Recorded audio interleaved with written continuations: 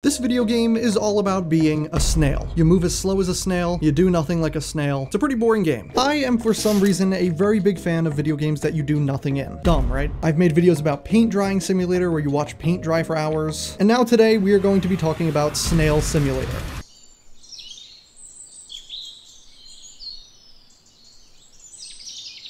Upon booting up the game, you will realize that you are a snail, and the people around you that are also snails are real players. You can press H to say hello. You can also spam that, which I did. This is the real gameplay footage at a normal speed. I'll go ahead and speed it up for you guys so you can see. This is at 1,000 times speed. It took me 10 minutes to get about 3 feet. So you might be asking yourself, is this a complete waste of $2? No. Personally, I could not get myself to continue this journey. I would love to know what's at the end of the map, but at this speed, I would probably get there by next week. So should you buy Snail Simulator? If you hate yourself and money, hell yeah. But that's the whole point of the game. And I can't lie, the reviews for this game are pretty funny. Subscribe for more.